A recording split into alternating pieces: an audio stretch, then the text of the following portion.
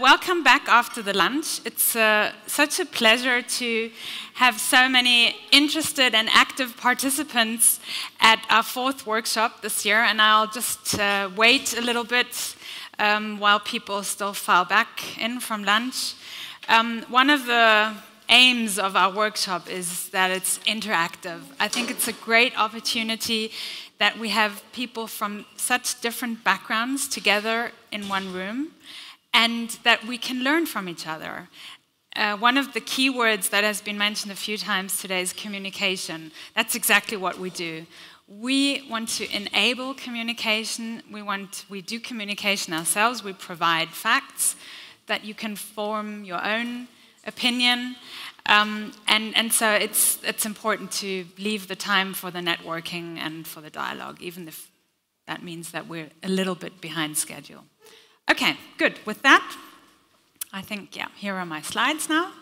So I would like to introduce the afternoon session, which will be focused on another new challenge. So apart from all the challenges we were talking about in the morning, we're also going to talk about the circular economy. And we have 6 speakers from very different backgrounds who will share their perspectives on how they see the challenges for having a safe, functioning circular economy with food contact materials, food packaging materials. So let me just start off by talking about chemicals in food contact materials. And the previous speakers have made it really easy for me to do this. A lot of speakers mentioned in the morning that there's a challenge with the number of chemicals. So we have a large number, over 6,000. I'm not going to give any details because I can't, but let's say there's more than 6,000 chemicals that we use in the manufacture of food, packaging, and other food contact articles. Now, what our work at the Food Packaging Forum has shown is that there are several chemicals of concern which are allowed to be used, which are being used in the manufacture of food contact materials. And these are chemicals of concern because they possess certain hazard properties, which Thomas highlighted so nicely in his presentation this morning about the substitution. So these are carcinogenic, mutagenic, persistent, bioaccumulating chemicals. They can be endocrine disruptors and so on. It's just a list of different hazard properties. We published this work 2 years ago. We're presently working on a follow-up where we actually are looking at the migration of these chemicals. So are these chemicals really an issue for consumer exposure? And right now what I can say, preliminary pre-publication of this work, is that some are not. We don't find any evidence for migration, but for some of them, yes, we do find evidence for migration. So it's not sufficient to say there's no exposure to these chemicals. Now, apart from that, we have a whole host of additional challenges. And as we heard again this morning, the way we assess the chemical safety is we look at a basic principle of toxicology, which is, in a way, the dose makes the poison, and that's what this equation here shows you. So the risk of a chemical to cause health problems in people depends both on the levels that people are exposed to that chemical, so that's the exposure term, but it also depends on the hazard properties of that chemical. And you can argue about how you want to write this equation, which we have, Thomas, in the past, but the key message here is your risk is high if either your exposure to a chemical is high or if the chemical's hazard is high, or both. That's when you get a high risk. Now, this sounds very simple. In real life, we have a number of challenges. I'm not going to go into any details here, but it starts with what Gregor was mentioning. What's the identity of the chemical that we're actually looking at? What's the chemical structure? How do we assess the migration? What do we need for assessing the migration? Well, we need an analytical method. How do we get analytical methods? We need to have a calibrant. We need a chemical standard to do that. So that's the whole challenge related to the exposure term of our risk assessment approach here. Then, of course, we have challenges to the hazard side, which is, as Tom showed, what are the toxicological endpoints that we're actually looking at? Should we be looking at uterotrophic growth? Should we be looking at brain changes? Should we look on the molecular level and so on? Also, the uncertainty factors that we use when we go from animal or even cell-based test systems to human exposure. There's a lot of discussion about that on the science. And then, not to mention, non-monotonic dose response, mixture toxicity, cumulative exposures, sensitive windows of development, and so on. So you see, just in one short sentence, a lot of challenges when it comes to assessing the safety of chemicals and food contact materials. Okay, now we're looking at the circular economy. Circular economy is another added level of challenge.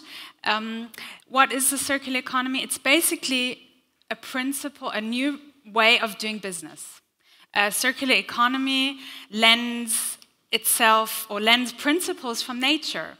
In nature, we don't have waste. Nature has closed material cycles. We have the nitrogen cycle, we have the carbon cycle, we have water cycles, and that's what circular economy is trying to do. It's trying to model an economic system based on the principles of nature. Main principles being reduced input of resources, reduced output, reduced loss of energy. Where does the circular economy concept come from? And this is just very, very briefly. You can go back through the slides in detail. I think we can argue about it, but I think it probably starts with the Club of Rome report back in the 70s, the limits of growth. Then there were some ideas on industrial ecology that came up. Everyone knows the Sustainable Development Report, United Nations, also known as Our Common Future, or the Brundtland Report, which kind of sets the stage for discussion on sustainable development. How do we do business in a way that doesn't destroy the natural resources, that doesn't destroy mankind and all other species on this planet? The term circular economy, I was trying to find out where that actually comes from. I think it's from this paper written by two British UK economists. I think they were the first ones to bring up the term of circular economy. And then, of course, we all know the principles of green chemistry, which feed into the concept of circular economy. We know cradle to cradle. Planetary boundaries. Some of you may not have heard of this. This is a really interesting concept, and I urge you to go and have a look at it. It's a very pragmatic approach, how to live within the means of our planet. That's hence the name, Planetary Boundaries. And then, of course, the work of Ellen MacArthur Foundation, I should mention here, and the European Commission, who, in the framework of its Europe 2020 strategy, came up with a keynote flagship initiative on a resource-efficient economy, and that's where the circular economy term shows up in the policy context, in the European policy context. What changes in the circular economy? What's new about the circular economy? Well, I think in a way, it's a radical new concept, because what the circular economy wants to do is it wants to decouple economic growth from resource consumption, and notably from fossil carbon consumption. That's one of the aims of the circular economy. It's about collaborative consumption. So we have a whole new approach to products. We have access to products rather than ownership of products. We have repair, reuse, remanufacture. We have increased recycling rates, and we have non-toxic material cycles. That's also one of the principles of the circular economy, and that's one of the things that will affect us when we talk about chemicals in food packaging here today. Now, what do I see as the specific challenges for the chemical safety of food contact materials in the circular economy? Of course, recycling. I think that is the elephant in the room, and we will hear a lot about this. in the following discussions. A challenge to separate food-grade packaging materials from non-food grade packaging materials. The recycling processes have to be designed in such a way that they will remove hazardous substances. That is a challenge which, for example, for paper and board, right now is difficult to meet. And that's why, it was mentioned earlier today already, but in Switzerland, for example, we don't allow recycled paperboard in direct food contact for that reason, because we cannot ensure the safety. And there you see, you have a clash of interests here. On the one hand, we want to recycle, we need to recycle, we can't cut off the trees. I think that's what Joanna said, cut all the trees to have fresh fiber. On the other hand, we don't want to poison people or make them sick, chronically poisoned. So that's one of the challenges. And then also, one point I want to put up here, how does recycling change the chemical composition of a material? That may affect what substances are leaching from the material in the long run. Another issue, which is very closely related to circular economy, we want reuse, remanufacture of products, and so people will get creative.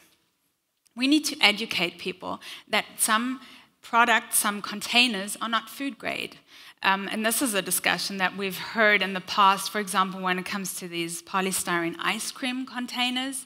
People use those to store their tomato sauce in it. They put it in the microwave in these containers. These containers are not made for that use. But how do you educate people that get creative, that don't want to throw away, that want to reuse? I think that's a huge challenge that we face here. And then finally, if the machine will let me click. Good, chemical safety assessment. We will have to decide on whether we are taking a risk-based or hazard-based approach in terms of chemical safety assessment, food contact materials in the circular economy. And I'm not sure, Thomas, if we can do that on a case-by-case approach in this context, because when we have materials that are out there that are being used, then we may not anticipate the future use in the next 20 or 30 years. And so we cannot guarantee that risk management approaches will work for that use. Okay, so with that, I would like to leave it, and I'm very happy to hear the next presentations. And great. Thank you. Thank you.